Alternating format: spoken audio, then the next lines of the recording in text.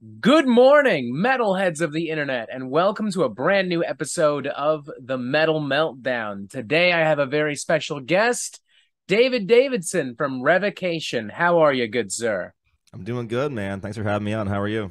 I'm doing fantastic. It is a cold, gloomy, rainy day here in Toronto, but that is a-okay because that gives me an excuse to sit inside and do a whole lot of nothing, which I think we all need every now and then. Sometimes just gotta chill. Absolutely. I just open up. I had the questions open and now they're gone because I'm a very professional person. Here we Off go. to a great start. Absolutely. Nothing but the best timing, the utmost professionalism here on the Metal Meltdown. All right. God damn it. Fucking shit. You can My swear on the stupid fuck. show? What was that? You can swear on the show? Oh, I don't I know can if you... swear as you can swear as much as you like as well. Go for it. Okay. Fuck yeah. Hell yeah. All right, new album Netherheaven coming out in September. A press release states that Netherheaven bores deftly through the nine rings of hell directly to confront Lucifer, and that Dante's The Divine Comedy was a huge influence on the album. With nine tracks, is it safe to suggest that the further you get into the album, the further you dive through the nine rings of hell?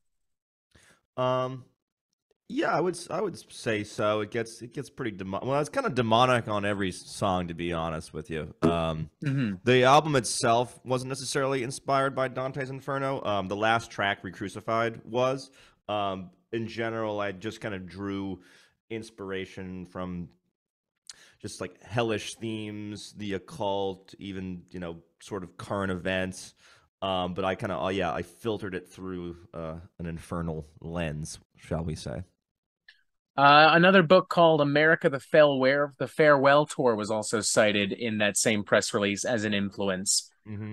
How much of that book plays into the record, and how much of like modern events and politics plays into the record? Well, that it's an incredible book. Chris Hedges, the song "Nihilistic Violence" was definitely inspired by that book, as well as the events of January 6th, and just sort of the situation that led up to that. Hmm. So yeah, I kind of drew, like I said, sort of inspiration from a variety of sources. So that book, maybe kind of in general, there were certain things that I pulled that were in the back of my mind, maybe when I was just sort of thinking about writing lyrics in general. But Nihilistic Violence, that song specifically, was inspired by that book. Are you at And all like I worried said, of? the events of January 6th. Hmm. Are you at all worried about upsetting maybe some metalheads who aren't really keen on having politics represented in metal? Because I have found myself just here on this channel, like I'll reference something political that's actually talked about on an album, and then someone will go, "Oh, why are you bringing up politics?" And I'm like, "No, they brought up politics." So are you all at all worried about maybe offending or upsetting certain people? Um, no, I mean, I think metal is like meant to sort of poke and prod at different Hmm. things, and it's certainly meant to be an offensive genre. I mean, even going back to like Black Sabbath, I'm sure like just their name was offensive to people. Their imagery of the occult, and um, like I think probably a lot of people thought they were like satanic and shit like that, and I'm sure there were religious groups that were offended by their presence. I mean, certainly like yeah, like Ozzy Osbourne is like he's kind of been embraced as like a... Walking controversy. Yeah, exactly. I mean now, uh, he's been embraced, obviously, by like, I mean, he's like a major like celebrity. Um, but like, I mean, back then, yeah, he was certainly like considered, super controversial. Was like in the news. So yeah, it's funny to me when people like metalheads maybe get like offended by certain things, or say like, oh, you shouldn't talk about politics or this or that. Like, like I think music in general, all art, um, can be like inherently political. There's a great jazz guitar player named Near Felder who once said, all music is political. We live in a world where, uh, in some places, people can't freely express themselves due to certain regimes that are in power. Hmm. So the freedom just to like perform music, or to write about certain topics, um, is a byproduct of a political system that we live in. So yeah, I think, as an artist, I try to like confront certain topics, things that are um, important to me, or things that I feel like compelled to write about. Like I don't want to like self censor myself because of what somebody else is going to think. Hmm. And yeah, like I said, I mean, going all the way back to Black Sabbath, like metal has been a very controversial genre. So I guess Black being Sabbath is open. also like looking back at some of those early songs, like a lot more political than people want to give them credit for. Oh yeah, War Like Pigs. I mean, it's funny Children too. of the Like, Grave is literally about like the byproducts of nuclear war. Like right, what's gonna right, happen when we devastate the earth with atom bombs? Like who's right, gonna be left? right. Yeah, thank God for the bomb. So many songs that were, politically charged, even in his solo career. So yeah, I think, yeah, people just need to either listen to it or, or don't. I don't know. Need to pay closer attention. I have Well, it's funny joked when people here. get upset about like even like Rage Against the Machine. You know what I mean? Like people are like that were Oh, like that became one is fans so later funny to on and me. are like, oh, wow, they're political. It's like the core of that band has always been super political. So Their name is Rage Against the Machine. Did you right, think they right, were raging against like an actual machine, like a right, Terminator? Like that's the only what did you think they were talking about this whole time? exactly, It's like they'll just listen to like Killing in the Name and like Bulls on Parade and be like, "Oh, that's about something else. I'm not. That's not me." right. Yeah, So fucking funny.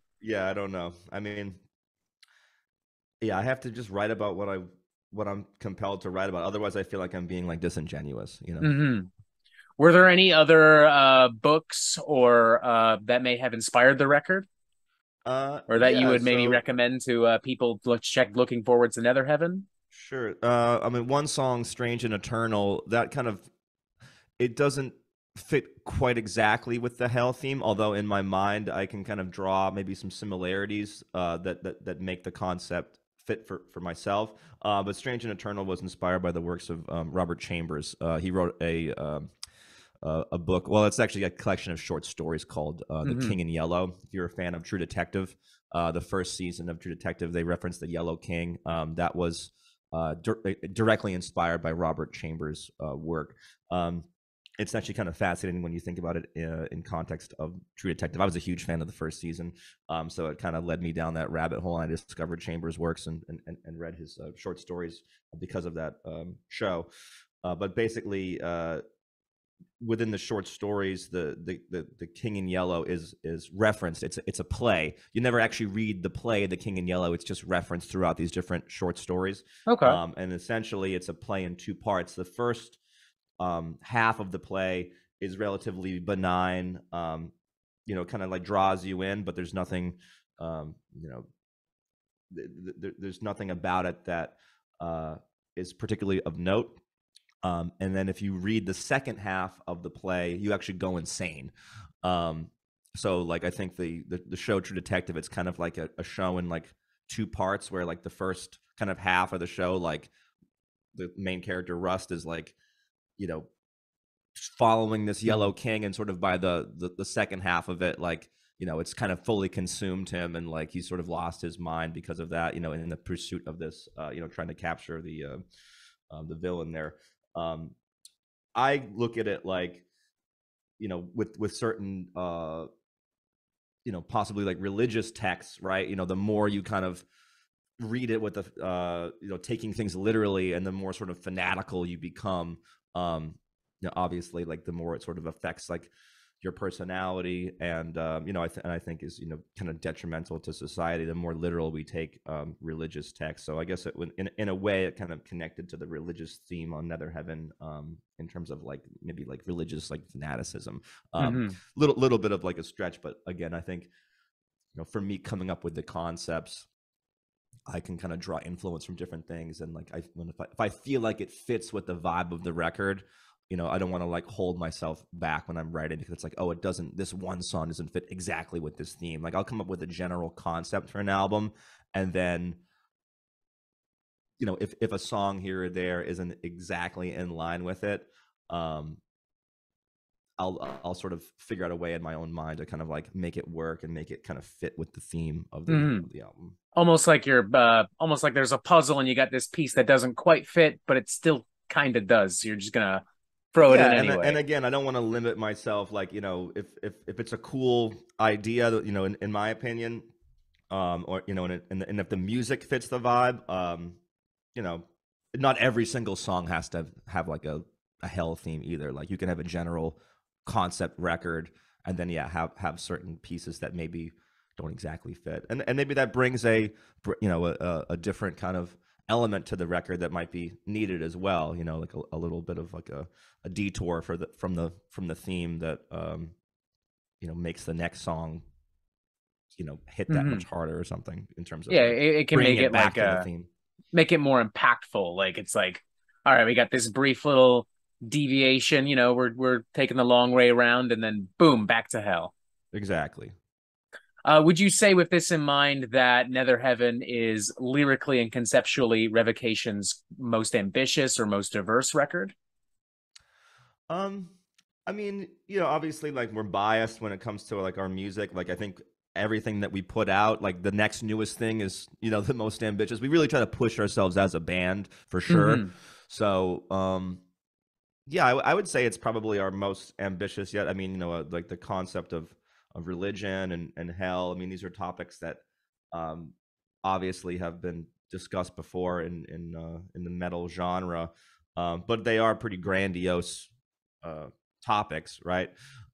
So, like, I think trying to tackle that and do it in our own way and have it be unique and not just sort of use like Christianity just like as like an easy punching bag, but actually kind of you know discuss these themes and topics in ways that um, have like a unique sort of slant on them is obviously like a challenge because certainly you know the concepts of heaven and hell have been fodder for metal lyrics for a very long time. So that Hmm. was a fun challenge. I think musically it's incredibly ambitious. um, I think we've really honed our sound over the years. We've done a lot of experimentation with our music throughout the course of our career.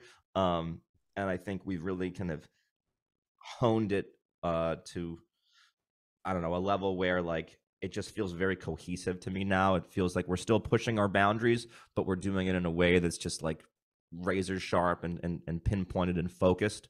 Hmm. Um, so I think when you combined all of those elements, I mean, even with the artwork, not just of the album, but of like individual like merch designs that we're kind of like bringing it all together. So yeah, I think it was definitely like an ambitious undertaking, but we had like a good amount of time off with the pandemic to like sort of plan these things out. And I know for me in my head, like when I started writing the riffs and started coming up with like general concepts, I just kind of kept building on it in my mind. It's kind of like world building, right? Like you're trying to tell a story, and then like through that story with the music, with the lyrics, with the artwork, you just kind of keep intensifying it more and more.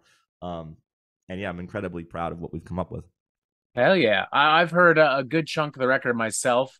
I love it. Frankly, I'm a longtime Revocation fan. I came to know you guys through the self-titled record back in 2013. And I remember too because I saw you guys at the Opera House. I think it was with Devil Driver, and there was, I think Carnifex was on the bill as well. I Hmm. remember you guys played Invidious, and you actually brought a guy out to play banjo for the little banjo ditty, and that Yeah. always like that blew my mind as like a 19-year-old metalhead. It's like, what, banjos in metal? That's crazy. Yeah, I bought that and then I immediately returned it. People were like, "Oh, you play banjo?" I'm like, "No, I don't. I tuned it like a guitar, and I just wanted the tone of it, and brought it back to Guitar Center like the next day."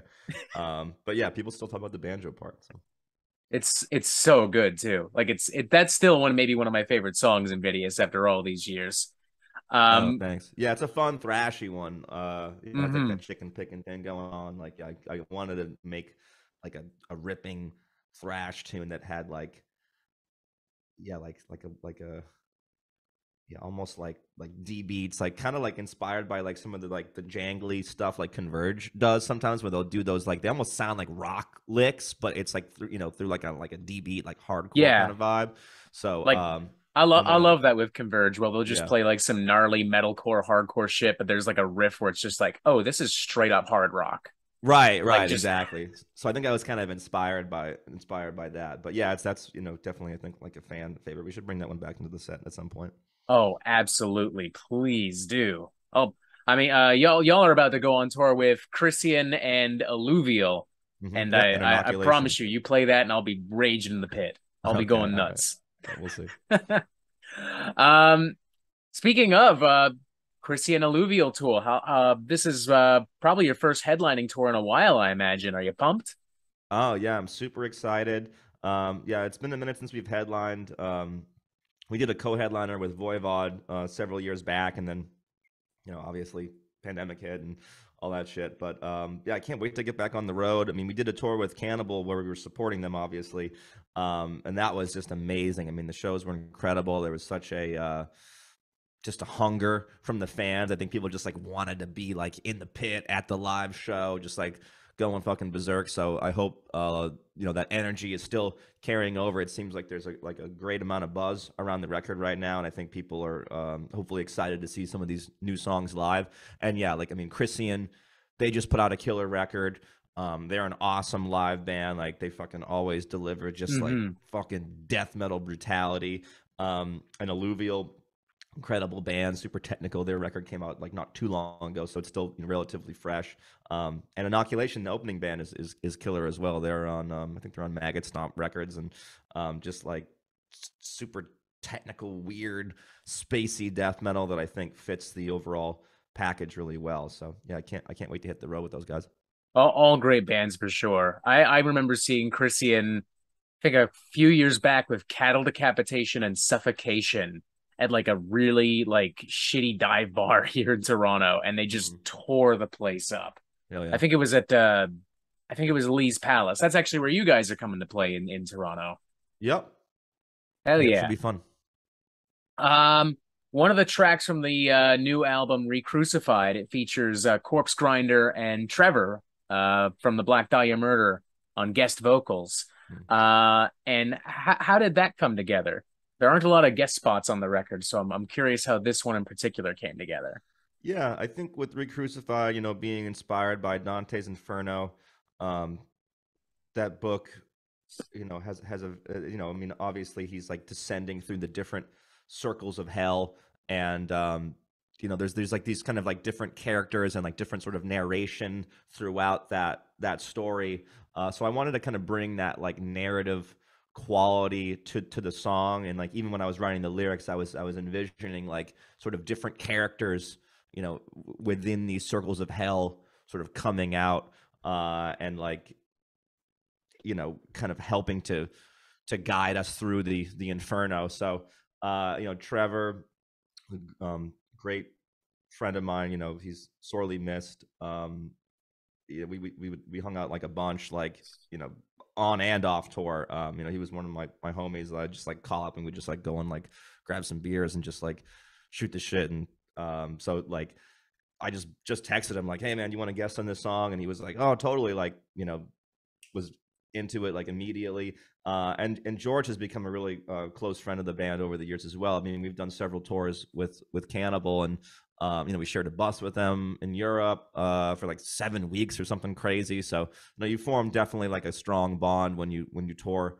Yeah, that's a Um, long time to be in a bus with a bunch of yeah, guys. You got to yeah, come out friends. right, and hopefully, right, yeah. Um, and yeah, so we hit him up, and he was available as well, and both those guys just delivered like powerhouse performances on it. Like Trevor's vocals have like this like almost like theatrical quality to them. Like he really kind of like I think embodied that kind of like demonic character or whatever, like Hmm. for that part of the song. And then George uh literally is like the lyrics at that point are like the personification of Satan himself. And I think his just like bellowing death metal just growl is so thunderous on that part, especially like the riff that he's singing over is very kind of open, and it just allows his voice to really shine through. So both of their performances are real highlights of the record for me. And I think it was cool too, and something kind of special, because normally when you have a guest, it's not like you might have like a guest on a record and it's just like one person. So having both of those like truly iconic vocalists on one track was extra special. Having them kind of play off each other too is Mm. really great because like Trevor had this really like dynamic, over the top, as you put it, theatrical kind of voice, like a lot of highs and a lot of lows. And like then there's kind of Corpse Grinder who just has that really menacing, iconic roar. Like it's just great. It really does sound like Satan speaking to his underlings, or like Right. maybe his just bullying some little goblin demon creature around, like get back to work or whatever. It's so Right. cool. Right. Thank you. Yeah. If I'm not mistaken, too, and who knows, maybe Black Dahlia Murder cooked something up before Trevor passed. But if I'm not mistaken, that's one of Trevor's final recorded songs, and in turn, Netherheaven was dedicated to Trevor. How does that make you feel? Um, I mean, it's still heartbroken over his loss, obviously, but I'm proud that we could be part of his legacy in some small way. I mean, he's his work with Black Dahlia Murder is incredible. Yeah, I'm happy that we can keep his memory alive and going, and yeah, be a part of his incredible legacy, because obviously he'll live forever through his music. So I'm glad that we could share in that, creating art together. Mm-hmm. The music will definitely live on for years. I mean, I feel like the Black Dahlia Murder is like this generation's answer to a band like Morbid Angel or Cannibal Corpse. Hmm. Like a lot of teenagers and young adults right now are being introduced to death metal through that band. I mean, I myself, the first death metal album I probably bought was Ever Black, like back in 2012, 13, whenever it came out, and Hmm. I've been a fan since. So their music definitely isn't going anywhere anytime soon. Hmm. One more question for you, then I'll let you go. I'll end on a slightly more silly, fun note. You guys have released hot sauces online, Hmm. and I noticed on Instagram you also have a signature Revocation beer. This is in Brooklyn, yes? Yeah, that's in the works right now. Yep. I'd love to know what are some other like crazy things you'd love to slap the Revocation name on. Like, can we expect a Revocation tomato sauce in the future? Oh, I A mean that Revocation pesto? a revocation pesto would be Signature delightful. Revocation cider? Oh, yeah. I mean, let's see what we could do. Maybe like, I mean, you could kind of put that logo on anything. You could do like a revocation, uh, bug zapper or something. Um, Bloodbath has a mousetrap. They have their do own they really? signature mousetrap that they're selling with box sets of the new album. So there's precedent for a bug zapper. It's like end of the summer. You get fruit flies. Just get the revocation brand. Just maybe it's like kind of instead of like electricity, we use like a flamethrower or something like that, like just really over the top. I like to imagine it would be shaped like some kind of otherworldly weapon. Like Right, it right, would or just like just not sort of look like like a something from here. like a mouth of hell or something like that, that just kind of Yes. like Like it's opens up. something ripped out of Doom Eternal or something. Right. Now, it might set your entire apartment on fire, but you got to read the fine print with the revocation bug zapper. It's a bit overkill, so just don't leave it near any curtains or anything like that. On the bright side, that means those bugs are definitely totally zapped. Oh yeah, we're sending them straight to hell for sure. Barbecued. Well done. Not a trace. David, it has been an absolute pleasure to talk to you. Anything else you want to say to the fine people watching the Metal Meltdown from home? Uh, Thank you so much for the interview. Really appreciate it. Yeah, pick up the new record, Netherheaven, September 9th, and come see us on tour. We're doing a full North American run, starting the day the record comes out. So if we're in your city, come hang out. We're looking. I think Toronto's the very first show, so can't It fucking wait is, to play and I'm Canada. I'm trying to squirm out of work to be there. You better be there, man. We're It's gonna. tough. We're, I'm a chef over at the Brickwork Cider House on Queen and Broadview, so I can't just I can't just dip, but I'm gonna try. I'm gonna try my yeah, try to best. dip. Otherwise, I'm gonna show up with the Revo bug zapper, and we're gonna. Honestly, that's a solid compromise because that'll look awesome. I'll have a bunch of people just like, who the fuck are these assholes? And I'm like, oh, I know them. They're sit them at table 10. They're good. Right. Well, thank you so much, man. I appreciate it. You're very welcome. Ladies and gentlemen, David Davidson, make sure you buy the album. As you said, check out Revocation and all their other albums if you have not somehow done so already. Press this button to subscribe and have yourself a fantastic fucking day.